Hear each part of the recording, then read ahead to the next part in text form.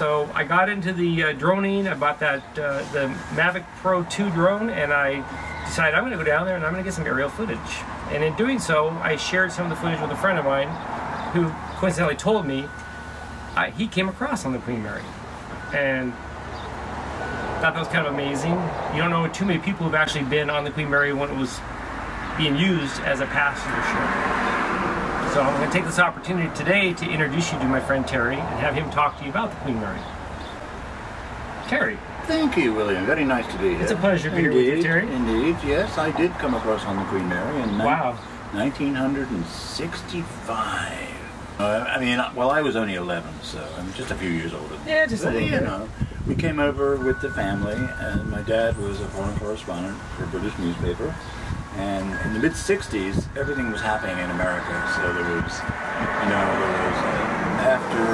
after John Kennedy was killed in 1963, all these other things started happening in America. And my dad's newspaper, the Daily Telegraph, said, we need Henry Miller in New York.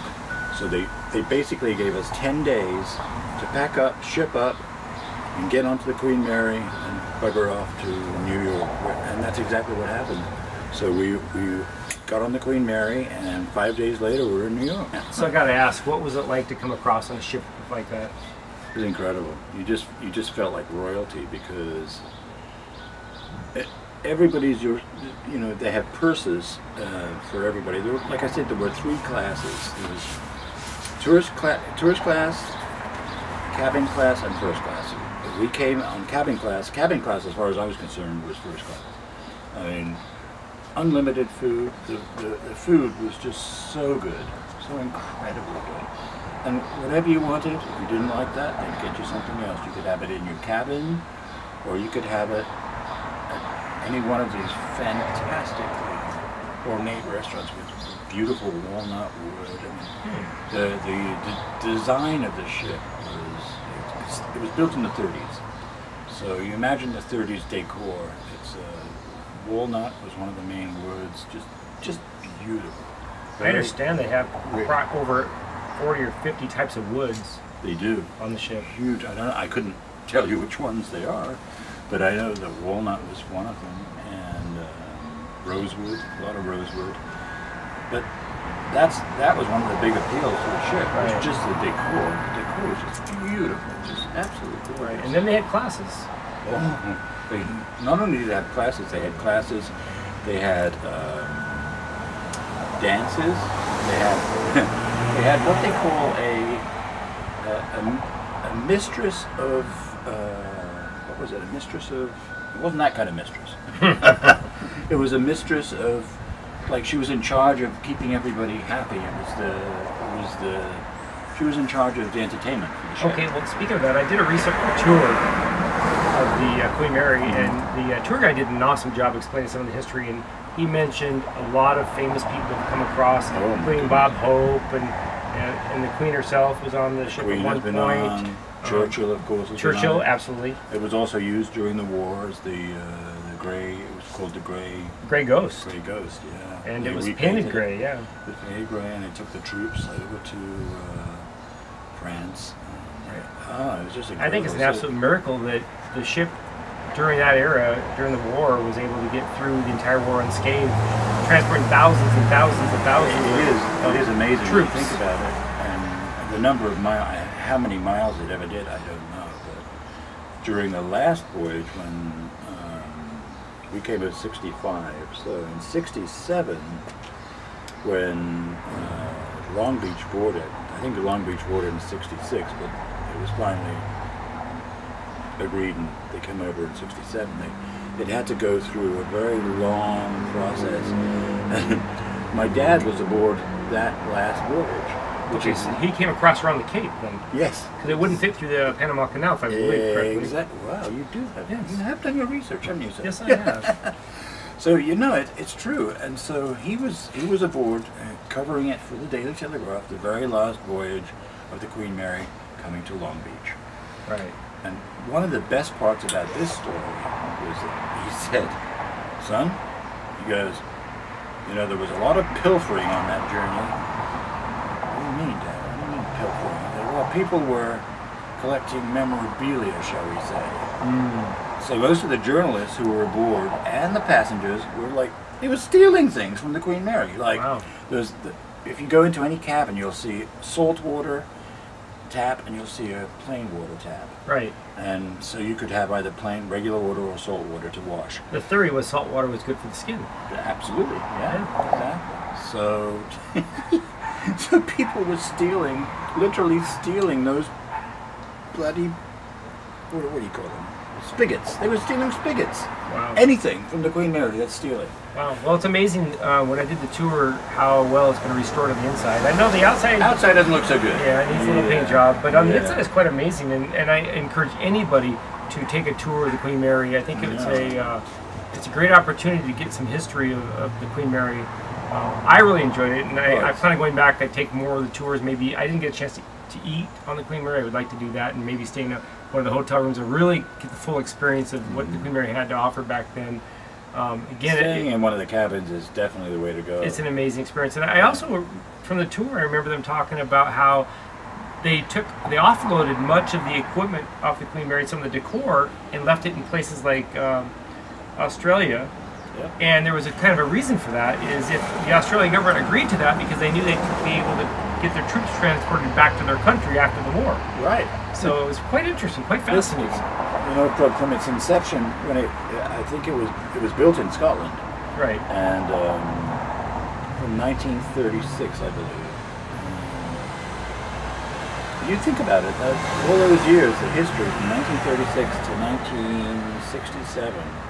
What that ship has accomplished. Absolutely, and after it finished its service in the military transporting troops, we're fortunate that they put it back into service as a passenger vessel for approximately 20 years. 20 years, yeah. If not, how will you have gotten here? I might not be here sitting here talking to you, Bill. Exactly, what a fortunate thing. Did you say unfortunate? Oh no, totally fortunate. But no, but it's true. I mean, and the beauty of traveling by ship in those days was leisurely. You didn't, you know, with modern day transportation, you know, the jet, you get jet lag. In the Queen Mary or any other ship, they deduct an hour for every day. Sure. So you do not feel any time difference whatsoever. Right. You just feel seasick. Well, what's amazing is that the Queen Mary, when it first launched, there really was no transportation via air. And not in the 30s, no. No, and then it was the fastest way across. Matter of fact, they had competitions. It was actually the fastest ship. It had a twin turbine. How many days did it take you to get across? 5 days. 5 days. Amazing. Yeah. It's amazing. Yeah, it really is when you consider it's several thousand miles and very, very rough waters. And it was doing a fine job until the modern airplane caught up.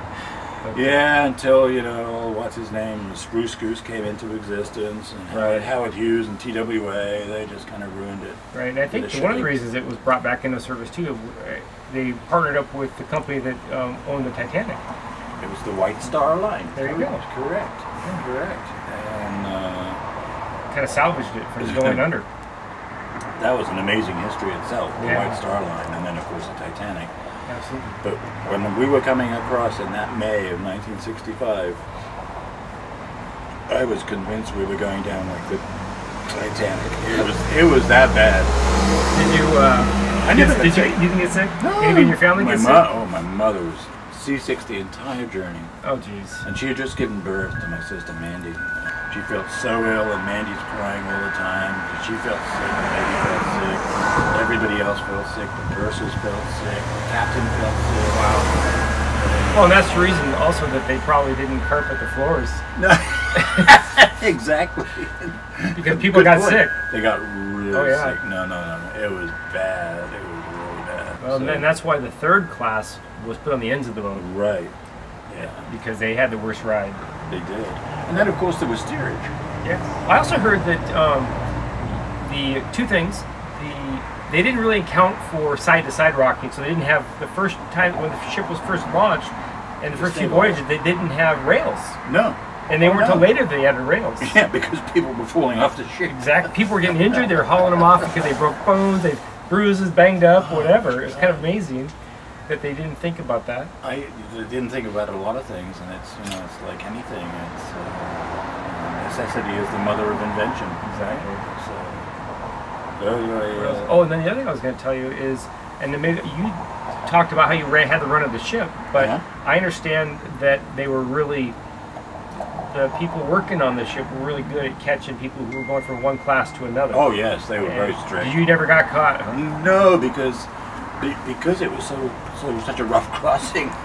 And we got a 9-year-old boy and an 11-year-old boy. And we were we had your ties on. We had our suit and ties on. Picture. Yeah.